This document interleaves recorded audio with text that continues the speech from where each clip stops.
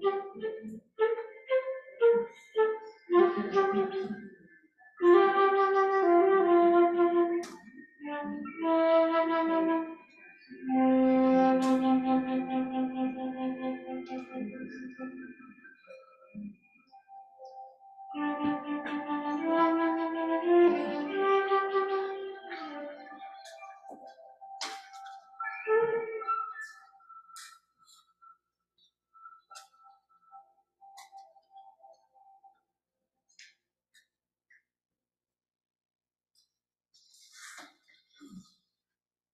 morning and welcome to People's Church.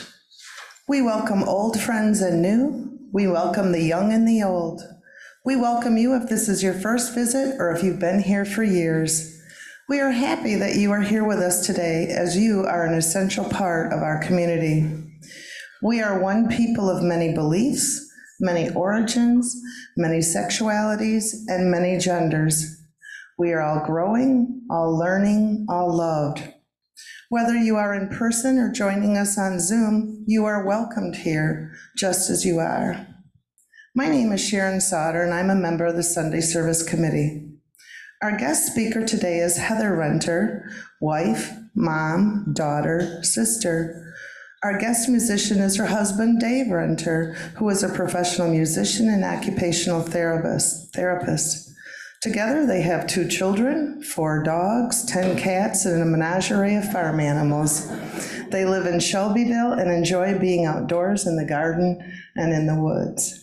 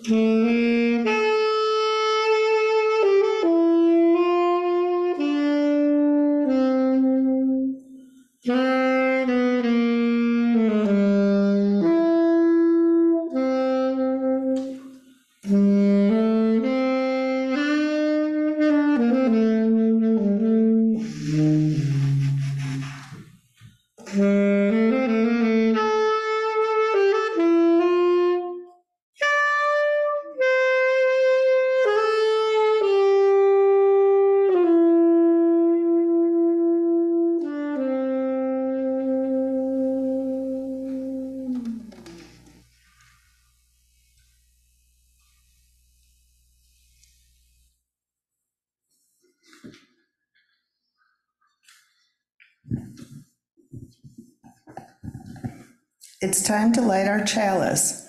If you're lighting a chalice at home, I invite you to type in the chat box, "A chalice is lit wherever you are." Chalice lighting on thresholds.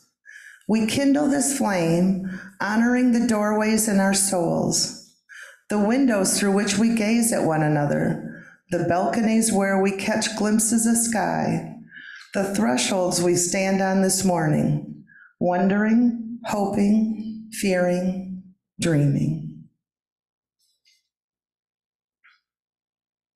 People's Church is a community that supports one another. One of the ways we do this when we gather together is we invite people to share joys, sorrows, and milestones of their lives. If you have something to share and are on Zoom, please type it in the chat box. If you're in person, please come forward, speak briefly, share your name, and place a stone in the water. If you do not want to share, you can simply state your name and place a stone in the water. We will now pause the recordings while you share for confidentiality. The river of community. A religious community is like a river formed from the many streams of our lives that meet and merge and flow to the sea. As members and friends of this religious community, we share our time and energy, our creativity, imagination, vision, our talents, skills, and gifts, and the streams of our individual lives to create a river that is both deep and broad, a river that is made up of many streams, sustains life, and refreshes the land through which it flows. But the river of this community also depends on our shared financial support that makes real our shared values and vision. We will now receive our offering to support the important work that we do.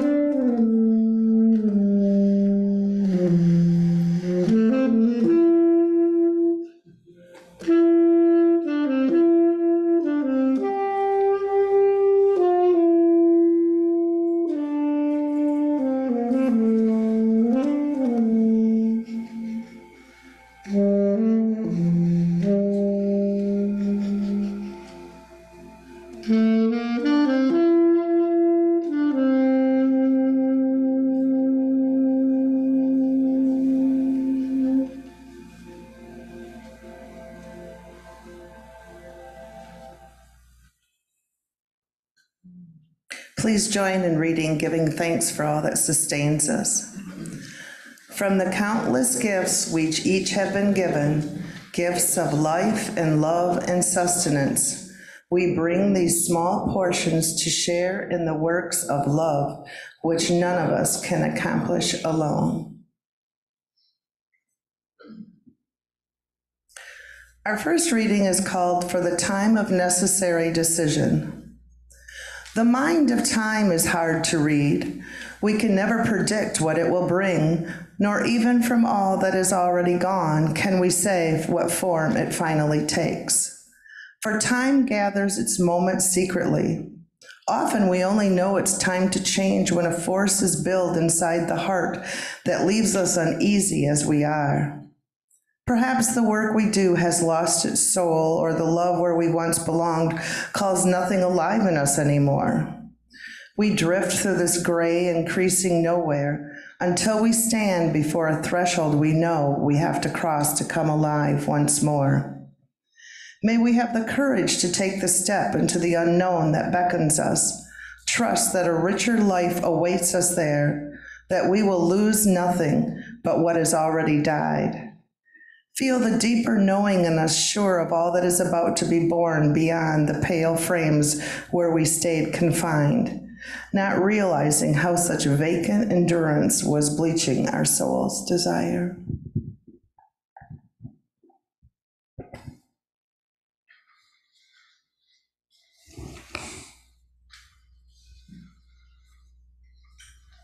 Good morning. We Look with Uncertainty by Anne Hillman. We look with uncertainty beyond the old choices for clear-cut answers, to a softer, more permeable aliveness, which is every moment at the brink of death. For something new is being born in us, if we but let it. We stand at a new doorway, awaiting that which comes, daring to be human creatures, vulnerable to the beauty of existence, learning to love.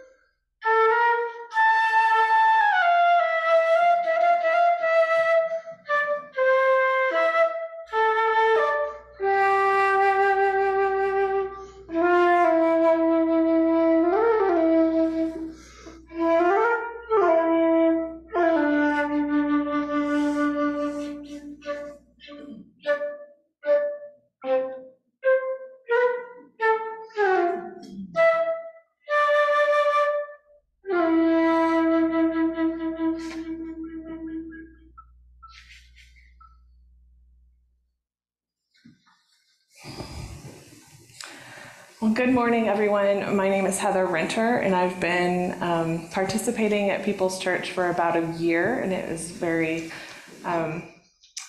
nice to be invited to share my reflection today. So when I was asked if I'd like to do a reflection on uncertainty, I thought, I think I know a thing or two about that. So I'm going to share with you, kind of take you back in time in my life to tell you kind of at the end where I've come from in the last rather short period of time. But before we do that, I did want to just caution, think of a gentle caution that I am going to try to speak a little bit about my recent experience with my dad's passing and his death. So if that's a sensitive topic for anyone, just know that I hope to talk about that.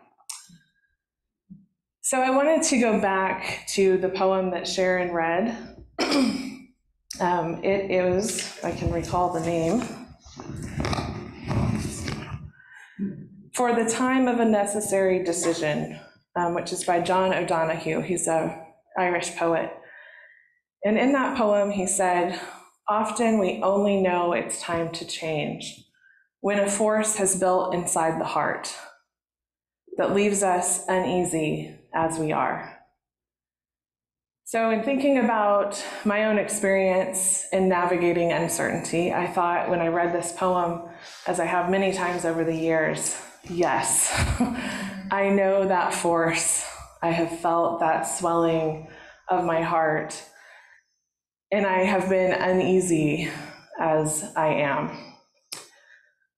So in the past 2 years, if we rewind to pretty much precisely 2 years ago, I was grading papers and I was bored into the semester.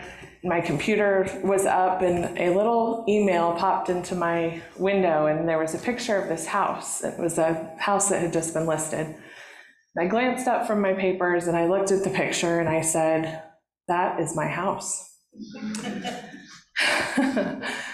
So to make a long story short, in 30 days, that house became my husband and I's house.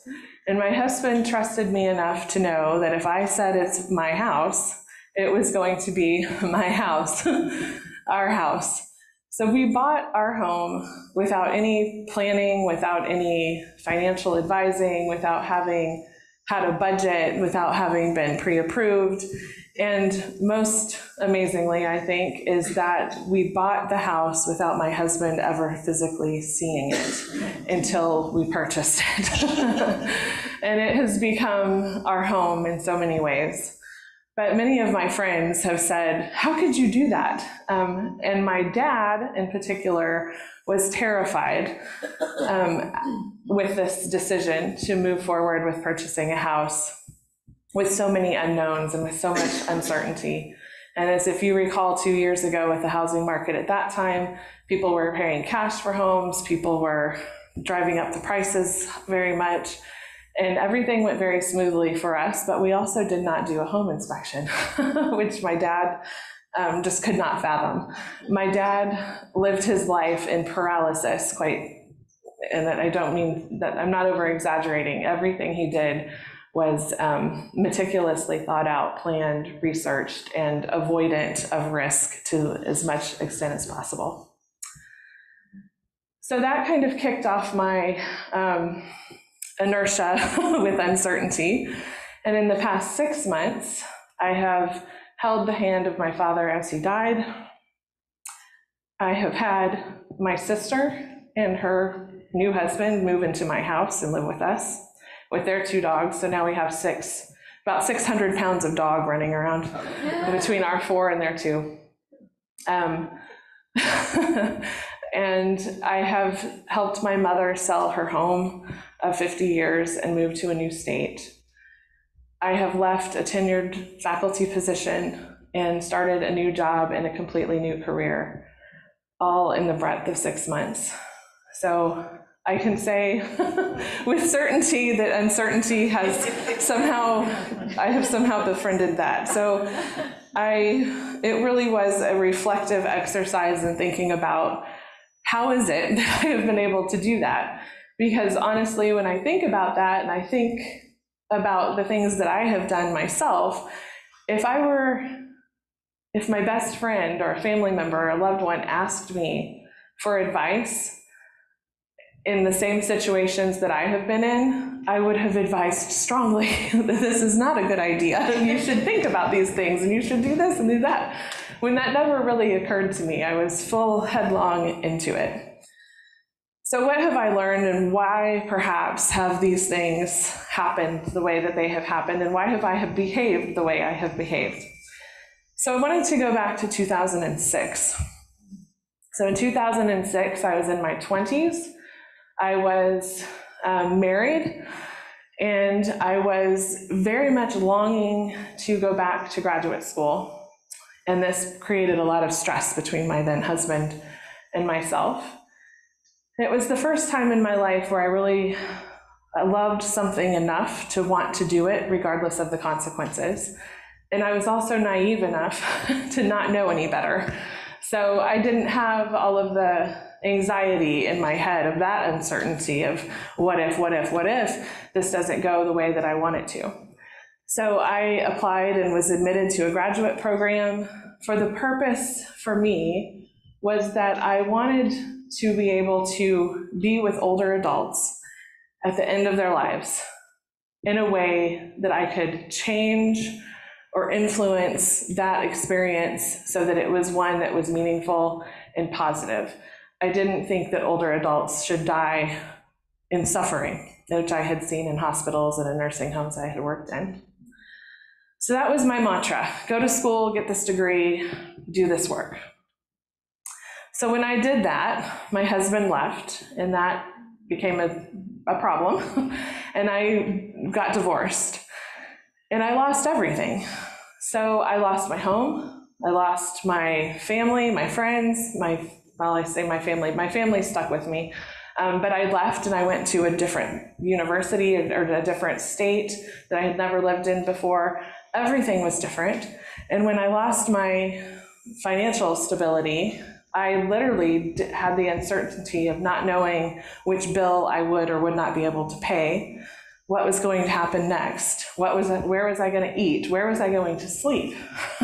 So those were very, very real concerns to my immediate security and safety that I had to find ways to overcome. Through this time, I had a constant companion, and that constant companion was a little yellow lab named Harley. So we're going to fast forward a little bit to 2016 when Harley died. When I lost Harley, she had been my co-pilot. She had been my constant companion that had gotten me through all of those terrible times, quite literally. The days where I didn't want to get out of bed, she'd pull the covers off and drop a tennis ball in my face. We were going to throw this ball, if nothing else, today. Okay? So when I lost Harley, it literally was a question of uncertainty of, how do I go on? How do I get through life without this being that helped me, that became my everything? I can't put that into words, what she was. And for the longest time, it was actually a couple of years. I had a 2-year-old at the time when Harley died, and my 2-year-old would come in the house every night and say, "Mommy, where's Harley?" Because she couldn't understand what it meant that Harley was really gone. And we had a little half bath off the side of the living room. And I would run into that bathroom and close the door, and I would cry every day for months and months. That uncertainty of, what now? Where is she? What happened to her? Why did this happen? Okay. If we go back again to 2006, when I had gotten divorced and I was in graduate school, uncertainty. How do I go on? The other uncertainty was that of what that divorce brought into my life. There was a lot of bad stuff that came with that divorce that I could have never foreseen, could have never imagined, and sometimes still honestly think, like, did that really happen? Was it a dream? How could we have treated each other that way? So my response to that uncertainty was to run. And I ran as far away as I could get from central Indiana and Kentucky, where I was at the time, to Alaska. I didn't have a job. I had no place to live. I bought a one-way open-ended ticket to Alaska, and I left Harley with my parents, and I went away. And I learned through that experience of being in Alaska and eventually working as a wilderness guide, which I honestly had no business doing. Uncertainty. I don't know where that trail goes, but I'm going to take these people up this trail. Okay. But I learned very quickly in a very real ways, which is a whole other story, that you always go prepared. You always have a light. You always tell someone where you're going and how long you will be there. You have a crew of people who are ready to respond when you need it. And that proved to be one of the ways that I've navigated uncertainty in my life since that time. So when Harley died, I leaned into that. I don't know what's around the next corner. I don't know where this path will take me. I don't know how to get back home. But I had people, thank God, right? And I had not intentionally planned to have those people. But I did, and that's one lesson in navigating uncertainty that has helped me get to where I am today, that I need to put investment into those people that are here with me now, and to recognize and acknowledge the people that have gone before me and the people that will come behind me. Okay. Let me get back to my notes before we're here for 2 hours with me talking. All right. So in those early 2000 periods, I got divorced. I moved to another state. I became a wilderness guide in Alaska. I started a new job. I eventually graduated with my doctorate, and I left Kentucky for a whole new country, and I married a Canadian. It was in very new territory now, right? So with that came uncertainty and change as well. So in 2016, when Harley died, was another threshold that I crossed in uncertainty and not knowing, how do I live my life without this creature? Another threshold that happened around that time in my life was I got tenure. So tenure in academia is this, it's like hazing for adults. You have to prove, as if you hadn't already, that you deserve to be in academia. So it was a time of great reflection. They require you to tell your committee and your colleagues why you deserve to be in the academy and why you should have tenure and be there forever. So that brought with it this opportunity to think about why I had gone to school and what I had sacrificed to make that happen, which I had never really done before. But because I had gone to school, I had lost a marriage, which needed to be lost. But I had lost a marriage, and I had lost a whole lot of other things. But I also gained a lot in the process too. So I hadn't really recognized that and reconciled that. But it was a threshold nonetheless, and I realized that although my work at university was fulfilling, and it was satisfying, and that it nourished me, and that I had grown, I had forgotten about this seed of why I had gone to school and why I had sacrificed so much in the first place. And that was to help older adults to change the way people die in American healthcare systems. So that brings me to 2023, 6 months ago, in February, sitting in a hospital, holding my dad's hand, knowing that the end was coming. It wasn't so much his death, but his dying and that journey. And the incredibly ironic thing of it all was that I was sitting in the same hospital I had worked in when I had made the decision to go back to school. I was in the same unit 20 some years later, holding my dad's hand, not a patient's hand. And nothing much had changed. The nurses still came in at 3 a.m. to do his vital signs. The doctors requested and stated that he needed to be restrained because his hallucinations were making it problematic for the staff. He was confused at the lights and the sounds. And my family, although my expertise is to work with older adults, was left, like everyone else, trying to figure out, what do we do now? What's the right decision? What does Dad want? And how do we get there while we're in the walls of the hospital? So while I sat with that despair of losing my dad and watching him and wondering those same old questions again, how will I live without this man? How will I go on? How will my children go on? How will my mom go on? What will life look like? The answer was clear to me.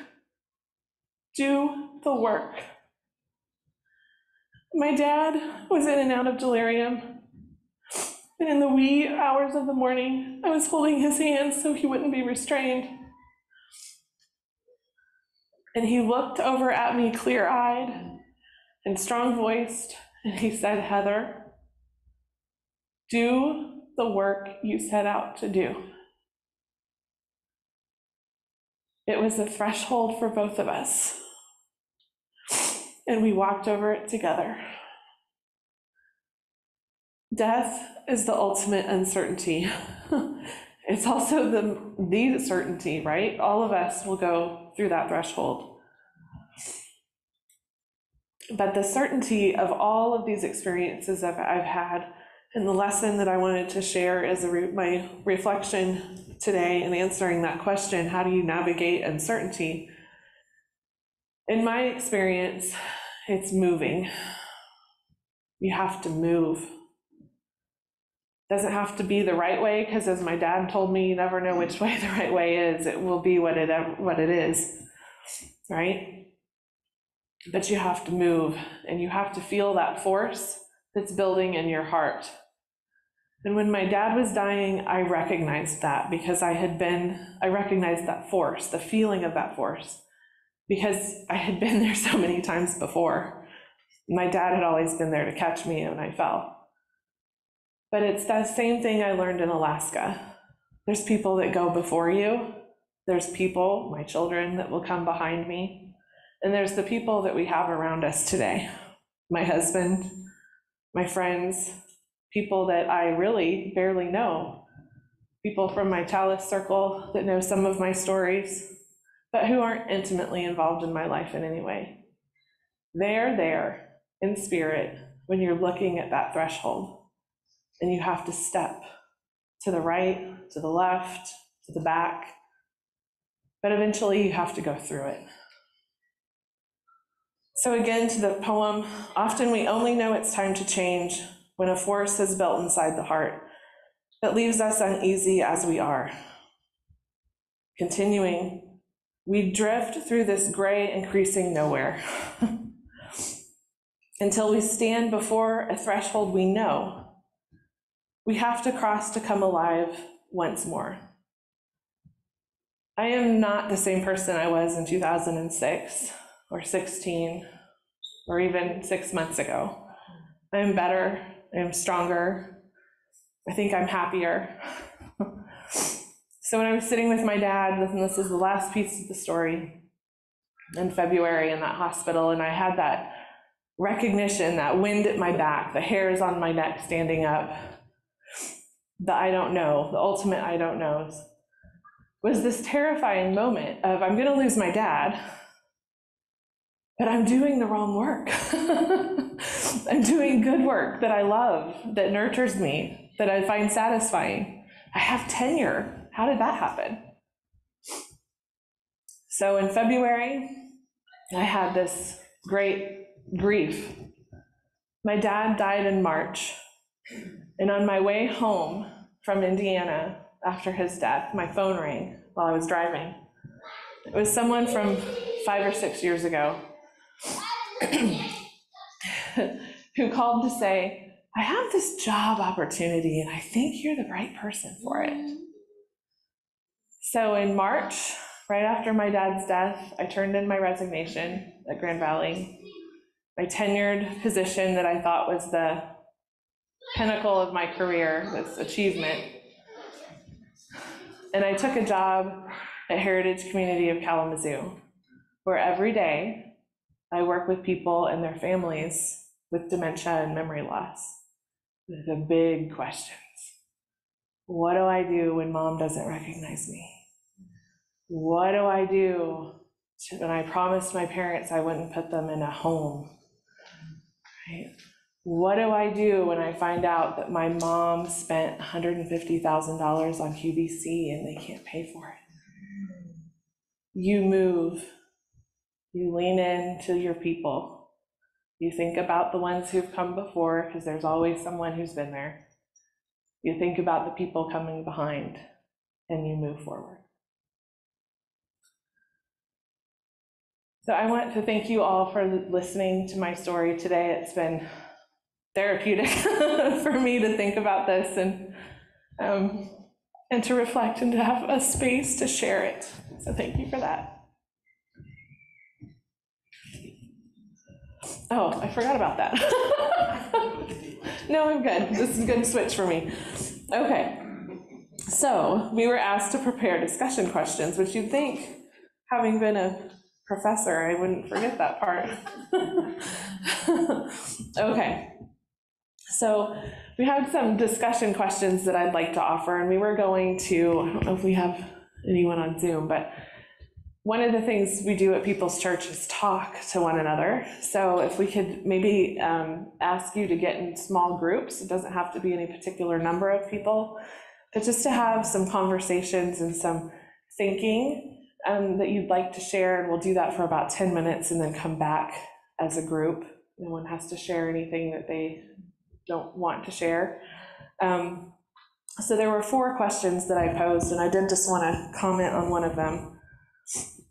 Question number 3, if the one thing you feared the most were to happen, it doesn't have to be today, maybe tomorrow, what would you feel and how would you respond? It's not about thinking. What would you think, right? Because that's what we do. When I knew that Harley was going to die, when I knew that my dad was going to die, I didn't need to think about what that meant. I needed to get in touch with how that would feel. Those are the things that kind of knock us down and keep us down. We can think our way out of anything. And I can tell you that the scariest things in my life before I had children and became a mother have happened to me. And I've grown from them. And it is as scary as it is at the time. But after it's all over, it's not as scary as we often think it would be or will be. So there's 4 questions. We'll give you some time to get together and think about them and talk about them, and then we'll come back to a group. Okay?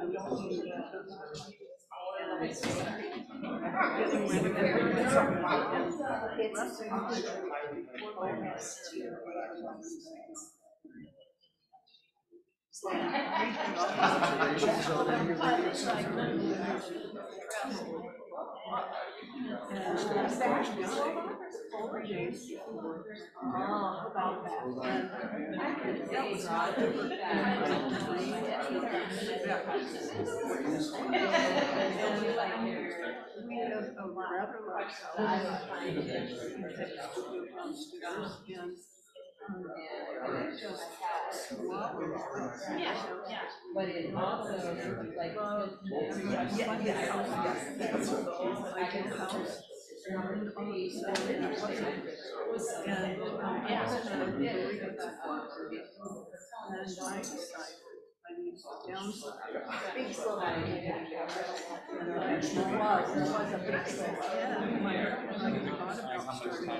And so all of these I realize how much resignation I can't believe I actually did this.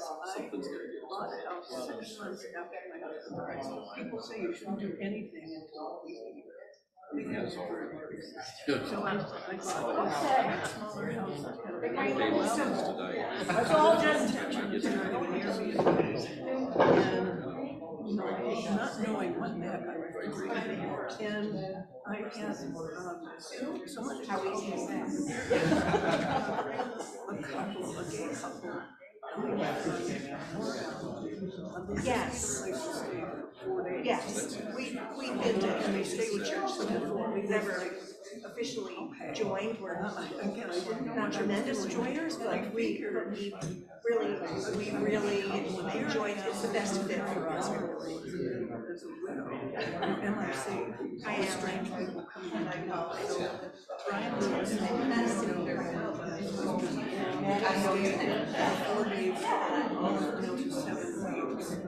And then we bought a house. And so none of this was planned. But the question I had was, am I saying? Yeah, the questions are all ready. And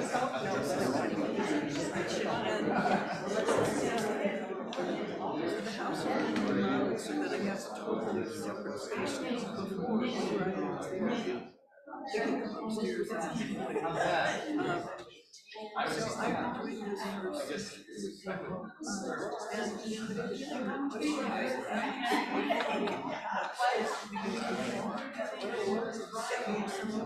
the beginning, and it's been absolutely experience that way beyond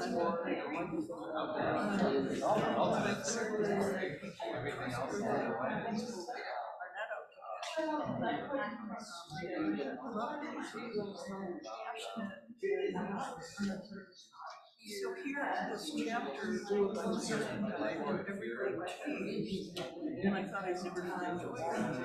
I found joy now that I'm starting this business.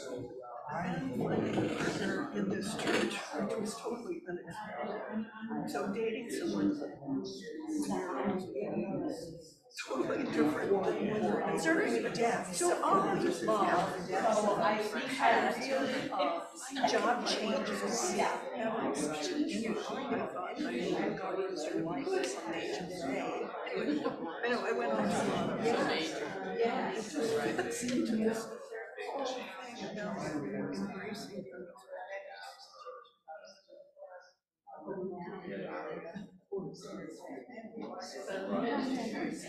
Now I've just been on the West Coast for a while. I was in Portland, Oregon last. I hated it there. Before that, I was in San Diego, which I loved because I never felt like I could really be myself, and you would think that in Portland. That was not the case. And so my partner and I moved here, and we're trying to figure out what we want. I grew up in Indiana, not too far from here actually. I self-taught with that I'm in that particular area. Although it's in Kalamazoo, it's so much better still. And I'm trying to figure out my career. I was in very, very motivated. But I also was young, so I was really staying that direction. So right now I just have a job. I just have things I don't have planned. Next, do I go to? I don't know that. What is that? Something to do with really. What is it? No.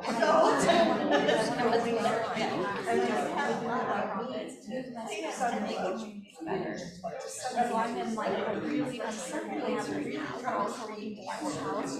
What is this? And I'm not sure. I like it so I'm definitely right in the middle of uncertainty. But I also realize that having a family house, I'm so privileged right now. And I lived down there very young. I was very young. I've been through all of these things, and I just have been Not what I ever wanted. but now it's like everything's comfortable in my life, and I gotta make decisions, and I'm back to being like harder, and all of these options, Anything, and not in this relationship, just imagine it. I'm in Knowing the answers. Mind-blowing answer, I'm looking at you. That's what I think. What would I do in my life? I hope that whatever we found out, that there would be a sizable number around the world. And I would really embrace whatever it was. Just come on up, because no, okay, I'm working on that, but when I think about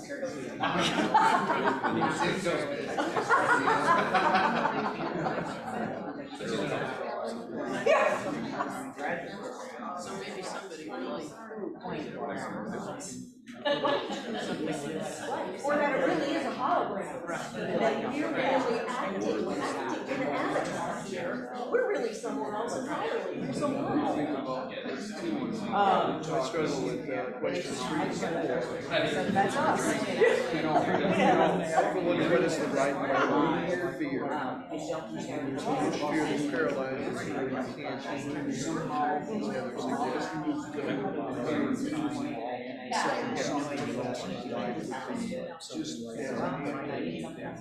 in terms of preparedness,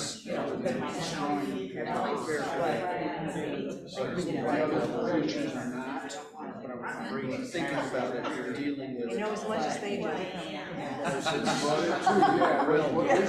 Yeah, pretty fearsome work. Creative. I'm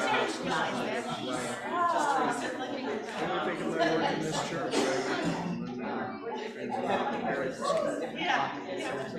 That I feel. That I need to be ready. It's just the beginning of creation. Awareness of awareness within the church.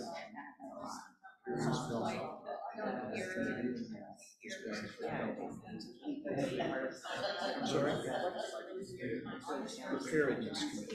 It's kind of church safety. Commenting on other people say, but that ruins it for me when they comment on it. So I'm dealing with a lot of that.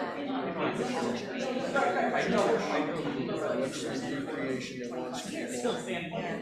Why am I losing? Why am I trying to? He was nervous about it. That's not my background. I have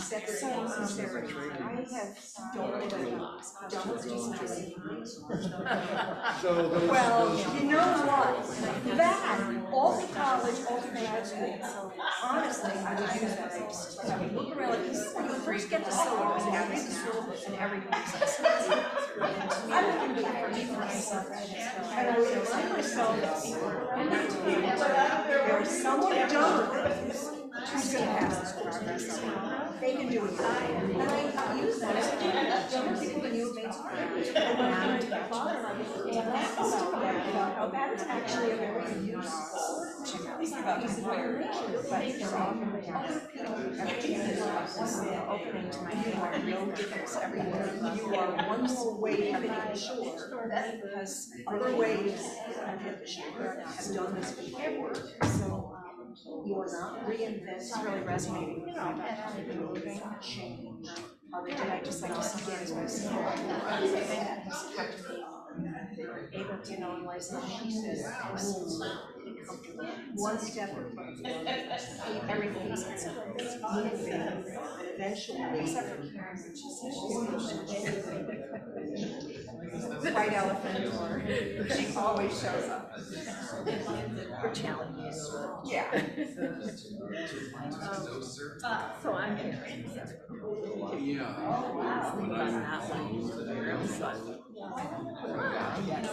But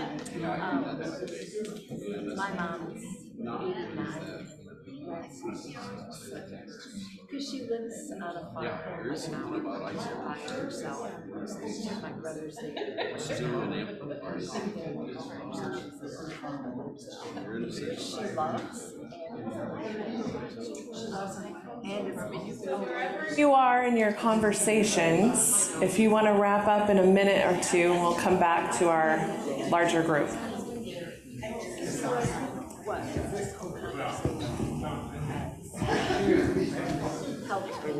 I wonder, final judgment on a person's life. Will anyone say they didn't worry enough about X? They didn't fear Y. Well, yeah, that's a biggie.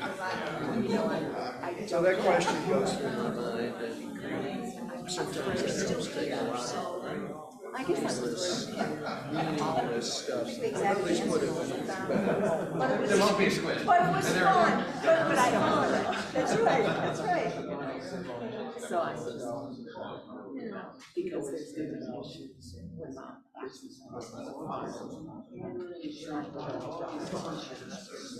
Why not? Oh, okay. It's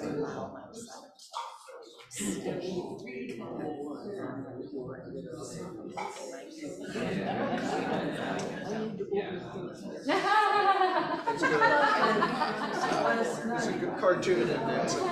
Or a country western. Can you say more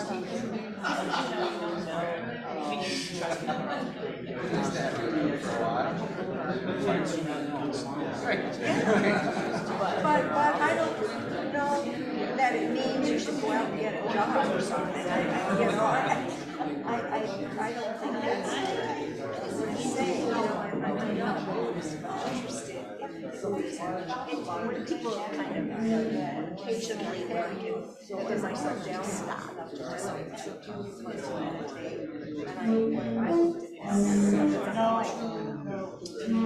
Young's collective unconscious.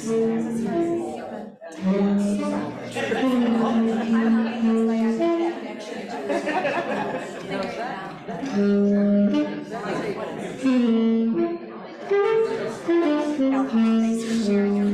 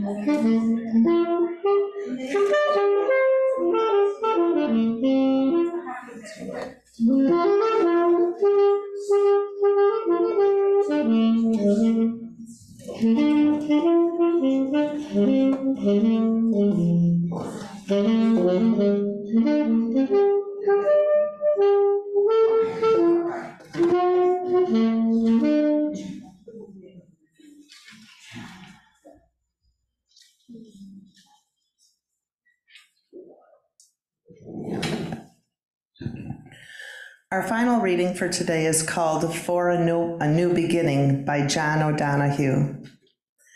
In out-of-the-way places of the heart, where your thoughts never think to wander, this beginning has been quietly forming, waiting until you are ready to emerge. For a long time it has watched your desire, feeling the emptiness growing inside you, noticing how you willed yourself on, still unable to leave what you had outgrown. It watched you play with the seduction of safety and the great promises that sameness whispered, heard the waves of turmoil rise and relent, wondered would you always live like this. Then the delight when your courage kindled and out you stepped onto new ground, your eyes young again with energy and dream, a path of plenitude opening before you. Though your destination is not yet clear, you can trust the promise of this opening. Unfurl yourself into the grace of beginning that is at one with your life's desire. Awaken your spirit to adventure. Hold nothing back. Learn to find ease in risk. Soon you will be home in a new rhythm, for your soul senses the world that awaits you. Go now in peace.